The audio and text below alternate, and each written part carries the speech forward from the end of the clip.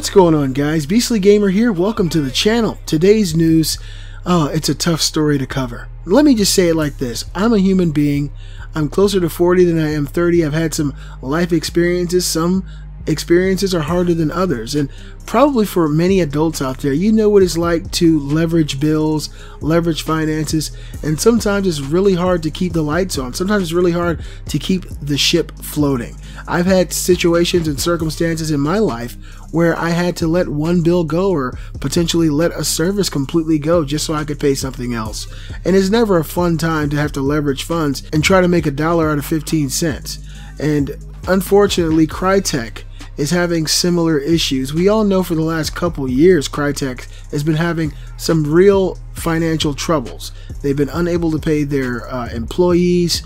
They filed for bankruptcy, and apparently it's getting even worse at Crytek. I'll drop a link in the description. Crytek is closing studios and paying employees late again. Crytek, the developer behind the technically impressive CryEngine toolset, and most recently Robinson the Journey, is laying off employees and closing studios. Workers' paychecks have reportedly been extremely slow to arrive as well. No, you aren't imagining things. The company faced similar circumstances a few years ago, but the bloodletting appears much worse this time out. All of the company's studios will be shuttered by 2. Specifically, Crytek's offices in Budapest, Istanbul, Seoul, Sofia, Bulgaria, and Shanghai will be closed. Studios in Frankfurt and Kyiv will remain open.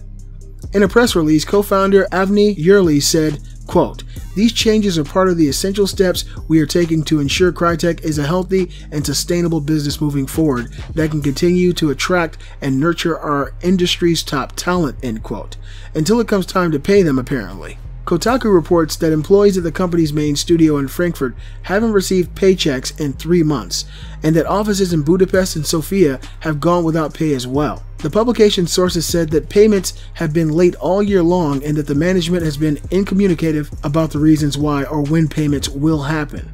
Employees were paid wages for October as of last week, according to Eurogamer, while November pay will supposedly arrive this week. The money may have come from Russia internet company Mail.ru, which is rumored to buy Crytek's free-to-play shooter Warface and its unannounced sequel come January, the publication said.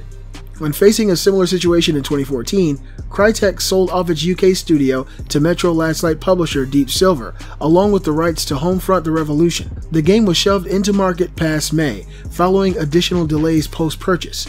It has a rating of 48 out of 100 on Metacritic and a 3.8 user score, and that's another game that I own that I haven't even really given any time to. It's really tough, man.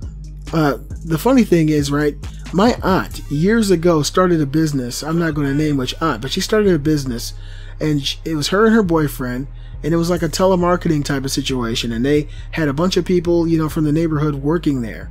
And my dad got involved. He started working too. And my dad, you know, back then he was a very high energy salesperson, very good, you know, speaking to people. He's a great motivational speaker. He could sell ice to Eskimos. That's the kind of person my dad was, just very great and had high energy and is able to just convey points and get people to understand. And so my dad went on to work for my aunt in this telemarketing room, and he got people super amped and they were doing very, very well. And all of a sudden, you know, we saw the owners, who were my family, my aunt and her boyfriend, buying new cars and all this stuff going on. And all these people who were motivated by my father, you know, in the phone room, you know, closing deals, making money, upselling people stuff. And then after a couple of weeks, people were wondering, you know, when are we going to get paid? And it was a big hoopla, man. People were really pissed off. You know, my aunt, you know, everybody was trying to sue her. I think that she went through some things when she went to the bank and tried to make some withdrawals where, you know, the bank called the police. It was just a really crazy and rough situation that occurred. To do that to people who put their trust in you and your product is just, it's really the worst possible thing you can do to your employees. And I feel for these people who've been working hard on different projects at Crytek. It might be in their best interest to close down all these, you know, studios, these different locations, and focus on 1 or 2, just, you know, just until they can get the ship floating again. Obviously, the CryEngine isn't doing as well as they would have liked it to do. People have moved on to other engines. You know, their games are not doing very well. I haven't even tried Robinson the Journey myself. And Crisis is a thing of the past. It was a great game, but no one's really talking about it. Nobody's really amped about possibly a new one. It just seems like at this point, Crytek's business structure is falling apart. I wish them all the luck in the world on their ventures. I hope, for me, any company that's a part of gaming history, I'd like to see them stick around for as long as possible. But, you've got to continually make new and exciting projects. You got to complete them, and you got to make a profit in order for you to stay relevant and stay out there, and for people to continually fund your projects. If you don't do anything for a long time, you make a really nice engine and no one's really interested in it, you fall to the wayside. And unfortunately, that's what's happening here. You guys let me know what you think about this in the comments below. Do you think that Crytek will be over and done with in the coming months? Do you think that the company is going to go under for sure? Do you guys think there's a strategy or a way that they can save themselves? Let me know in the comments below, because I like for them to be saved. I like for them to save the company and come back and do something awesome. I hope you guys enjoyed the video. If you did, give a thumbs up and show support for the channel. Join the Facebook group, follow me on Twitter, and you can support the channel at beastlygamer.com. I'm the Beastly Gamer, and I'll see you guys next time.